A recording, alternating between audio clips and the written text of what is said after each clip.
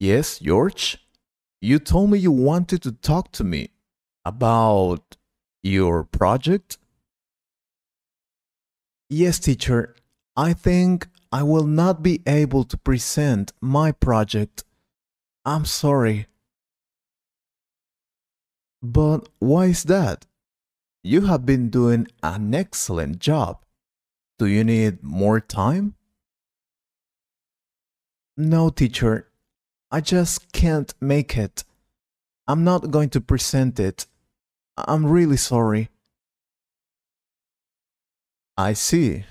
All right, don't worry. But you will have to get a good score in your exam. I'm not going to take my exam either, teacher. I can no longer continue studying English. What? Why? Is it too difficult? You have improved a lot, George. Don't give up. It's not about that. I don't have enough money to continue studying English. I will also have to get a new job to help my parents. Thanks for everything, teacher. Hey, wait. But you can continue studying English by yourself, George. Yes, we have talked about that before, and I'm going to do that. But there's a big problem. How am I going to evaluate myself? How am I going to check my progress? I can't. Of course you can. I'm going to tell you how to evaluate yourself when learning English. Seriously? Awesome! Help me, please. Help me, teacher. All right, pay attention. Nowadays, there are many ways to evaluate yourself. For example, you can take tests frequently. If you are a new learner or an expert, you need to do a self-evaluation. Test yourself on a daily basis or weekly, but do it consistently. You can simply evaluate yourself by doing a short exercise related to your skill.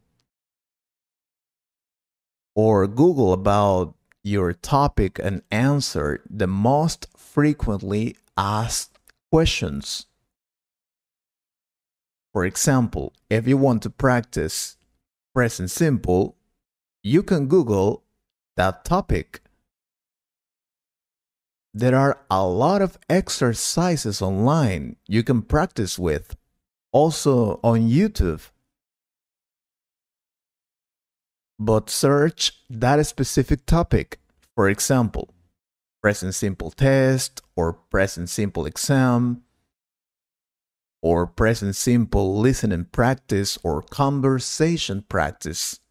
It will all depend on what skill you want to practice and evaluate. I also search that information for my classes. Another thing you can do to evaluate yourself is track your study habits. I'll explain it to you. Likewise, our diverse personalities, we have distinct learning styles. We've talked about that. If we fail in any assessment, what is the next action we take? Do you know? Most of us make plans to study hard for the next time. This time, try to learn differently. Changing your study habit can have a noticeable impact on your grades. Study smart, not hard. What I mean is, if you memorize 10 words in one day and it's not working, then change that. Maybe change the number of words to memorize or the time. I hope you get it. Yes, teacher, I get it. For example, I had set out to learn at least one new phrase a day. That's great. Then at the end of the day, you will know how much you learned. Another thing you can do to evaluate yourself, oh, I know, take online exams. The pandemic has made all of us used to online learning, even in our English classes. This e-learning opens us to many new ways to learn and test our English. It's amazing. Use Google to find sites that are creating online self-assessments for learners. Answer all the questions. Check your score and get your performance evaluation sheet. You will have an idea of where you need to work more. There are a lot of online placement exams or exams according to your level of English. You just need to take your time to search that. Oh, and once you know what topic to work, practice and then take that exam again later or a similar one in order to know if you've improved. Also, give yourself an assessment.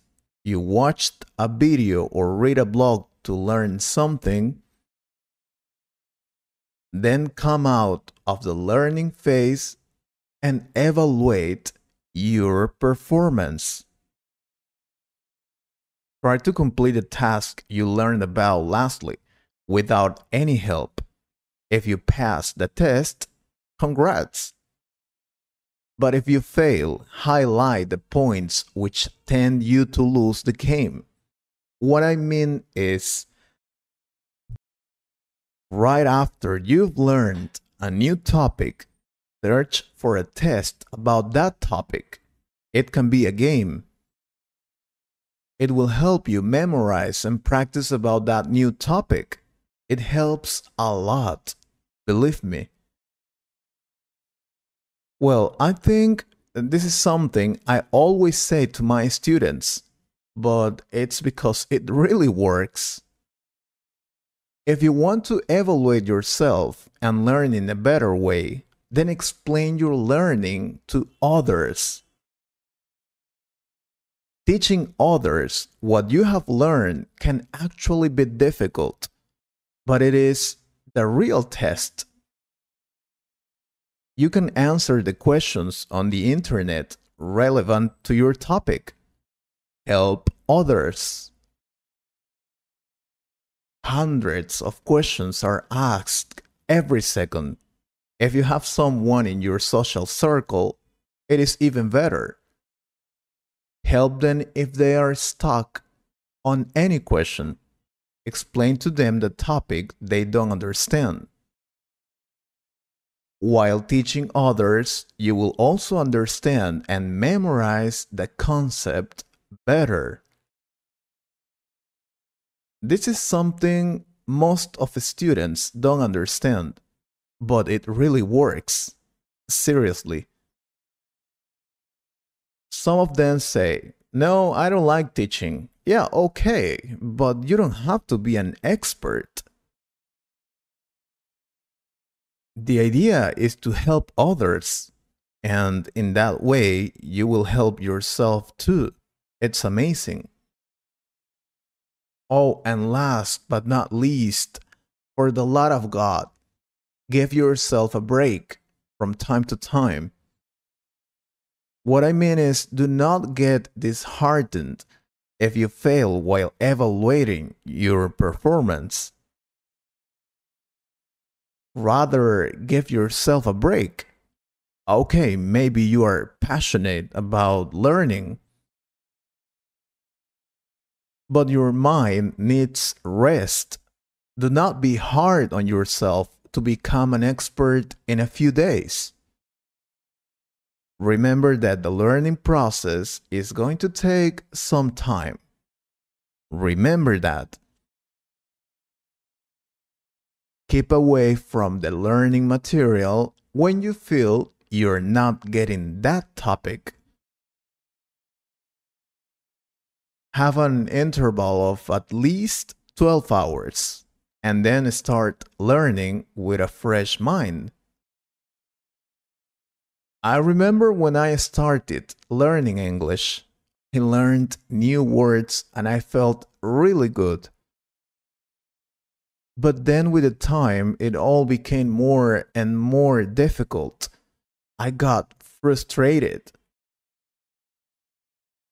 When I was in advanced level, I took an online English exam and I got intermediate level. I felt terrible, but I also realized I had to learn more things. It was a challenge for me. I think that's the most difficult part of learning English by yourself or evaluate yourself. Motivation. Because here in the Institute, you have me telling you what to do every day. But when you learn English by yourself, then it all depends on you. Do you understand? Totally. I really want to speak English, so I will do everything you said. And teacher, can I come here sometime so you can help me with some questions? Of course. If you have any question, recommendation, or maybe you just want to share your experience, feel free to do it on the comments. I always read all the comments you write. I hope you can speak English soon, and please don't give up. I trust you. Thanks, teacher. I won't give up. Thank you so much for your help. I hope you liked this conversation. If you could improve your English a little more, please subscribe to the channel and share this video with a friend. And if you want to support this channel, you can join us or click on the Super Thanks button. Thank you very much for your support. Take care.